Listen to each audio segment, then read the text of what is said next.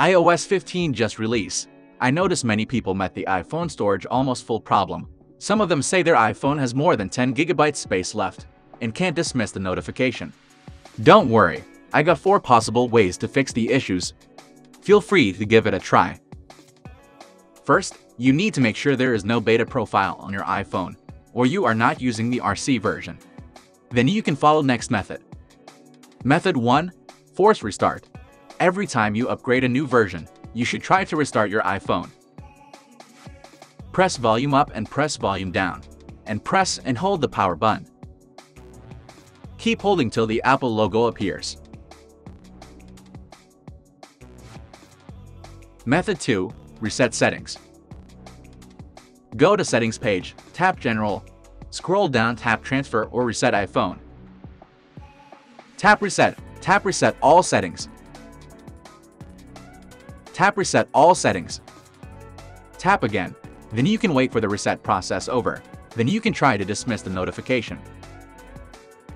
Method 3. Restore backup. If you have a backup before the upgrade, you can try to restore it. Connect your iPhone to PC and open iTunes. Click Restore Backup.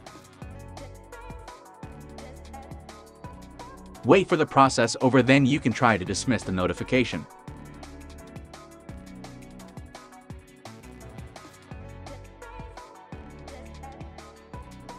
Method 4. ReiBoot. If above method is not working, you can try this repair tool. It can repair some potential issues that you don't know. Click the download link in the description and download it. Connect your iPhone to PC. Open ReiBoot. Click Start. Click Standard Repair. Click Download.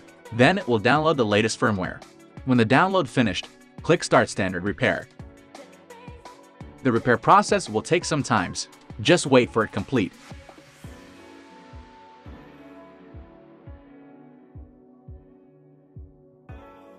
When the process is complete, you can try to dismiss the notification. If it is still not working, then it is unlikely to be fixed until Apple release next version of iOS 15. Don't forget to give us a thumbs up if you succeed in one of the methods. I'll be grateful if you subscribe. Stay tuned for our next videos.